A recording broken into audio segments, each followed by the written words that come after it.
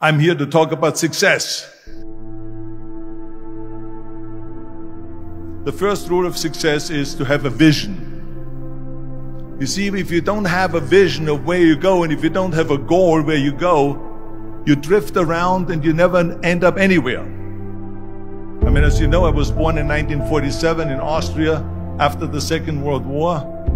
So I was very fortunate that I stumbled onto my vision.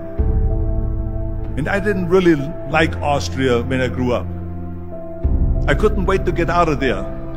I couldn't see myself becoming a farmer or a worker in a factory or anything like that.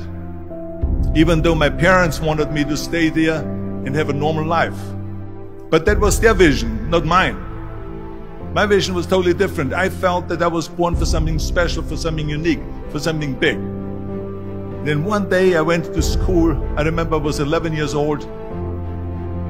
And they showed a documentary about America.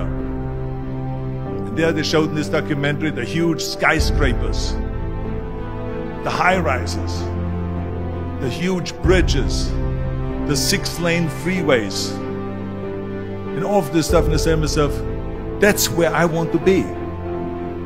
I don't want to be around here with these little farmhouses and these little buildings. I want to be in America. One day after school, I walked by a store in Graz. So I went inside and I looked around, and then I saw a magazine. I saw a bodybuilding magazine that had Reg Park on the cover. Reg Park was then a 3-time Mr. Universe. And I saw him on the big screen as Hercules. I read that and I said to myself, wow, this is the blueprint for my life. This is exactly what I want to do. I want to become a bodybuilding champion just like Reg Park. I want to get into movies just like Reg Park. And I want to make millions of dollars and be rich and famous just like Reg Park. Do you know how great it felt that I knew where I was going? Imagine the majority of people don't know where they're going. I knew where I was going. That I'm going to become this bodybuilding champion just like him. So it was just a question of how do you do it? I was so relieved because when you have a goal, when you have a vision, everything becomes easy. So people always ask me, when they saw me in the gym in the pumping iron days, they say, why is it that you're working out so hard? 5 hours a day, 6 hours a day, and you have always a smile on your face. And I told people all the time, I said, because to me, I'm shooting for a goal. In front of me is the Mr. Universe title. So every rep that I do gets me closer to accomplishing that goal, to make this goal, this vision turn into reality. Every single set that I do, every repetition, every weight that I lift will get me a step closer to turn this goal into reality. So I couldn't wait to do another 500-pound squat.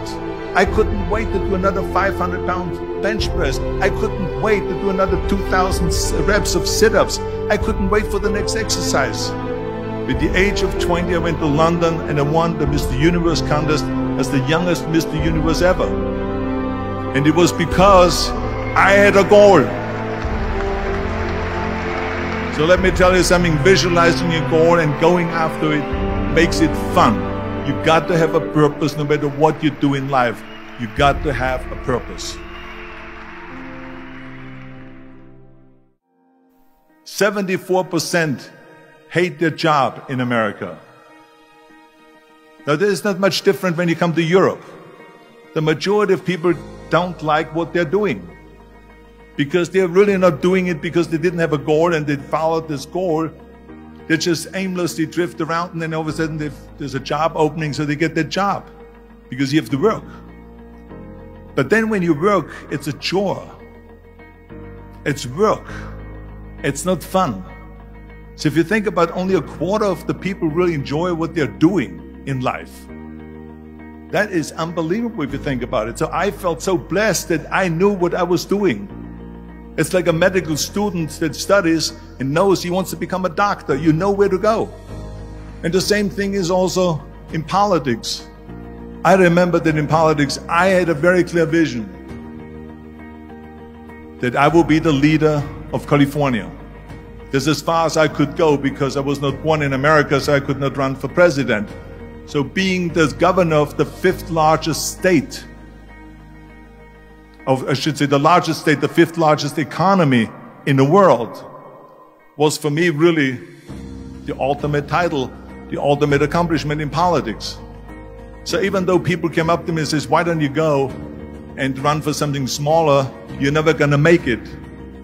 I ran for governor, and then 2 months later I became governor of the state of California. Again, because I had a very clear vision what I'm gonna do with California. So that's rule number one, have a vision.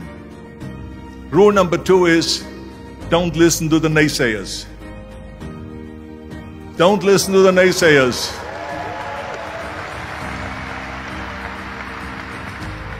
Everything I ever did, the thing that I heard out of people's mouth was, that's impossible. That can't be done. Or no.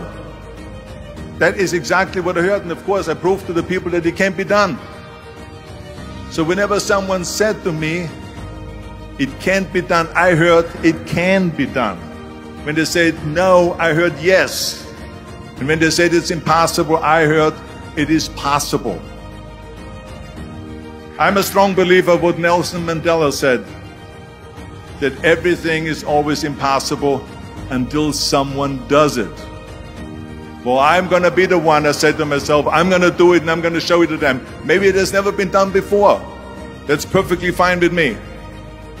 But I'm going to do it. And I did not listen to the naysayers. It's all about the hard work that you put in. I said to myself, in bodybuilding I worked out 5-6 hours a day. I'm going to do the same thing now for acting. And of course I went to college to study English. I studied the accent removal, acting classes, and all of this stuff all day long. I worked and I worked and I worked.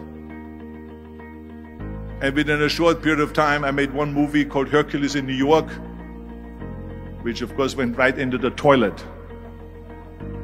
But it didn't discourage me. I still had the same vision.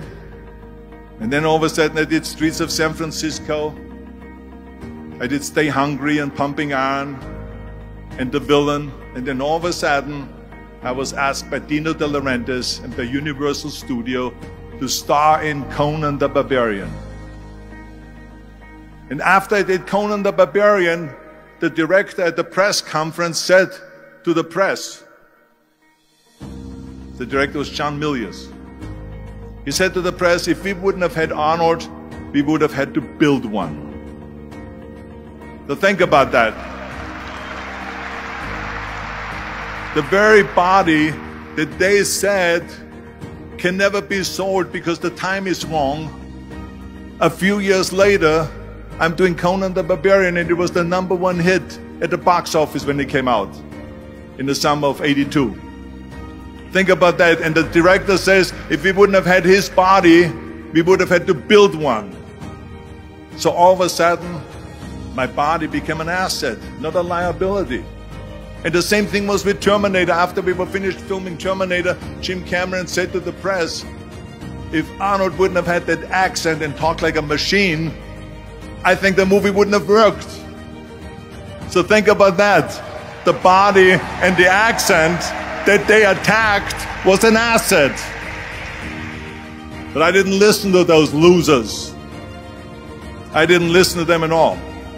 It's just the reality of it is that you cannot listen to the naysayers. So this is a very important lesson for all of you. So when someone says, no, this is a stupid idea, you in your mind, you don't have to say it, but in your mind just say this of you asshole. What do you know?